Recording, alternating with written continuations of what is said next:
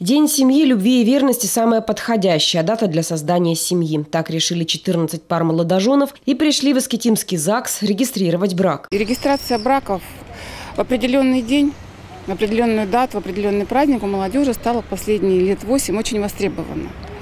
Не исключением и День семьи, любви и верности, потому что либо красивую дату выбирают, лишь только из-за красивой даты, а кто-то верит из брачующихся, что этот день поможет создать крепкую, полноценную семью. Однако, по словам Марины Крюковой, 14 регистраций – это обычное число для пятницы в Искитиме, поэтому говорить о массовой регистрации повода нет. Это прям не всплеск заключения браков, это обычные рядовые регистрации до 14 пар. Мы в пятницу обычно регистрируем в летний период.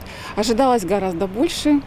Остались окна, скажем так, пустое время, поэтому это нас немного подрастроило, потому что все равно дата востребована. Единственное, что у нас сейчас опять же нет зала, а молодежь сейчас уже празднует более торжественно в летней обстановке. Хочется красивого мероприятия, поэтому выбирают, естественно, либо город Бердск, либо город Новосибирск, где такие условия созданы. Все молодожены 7 июля получили в подарок памятные ромашки, февроньки с указанием важных аспектов, на которых строится счастливая семейная жизнь. А представитель библиотеки подарила парам читательские билеты и книгу.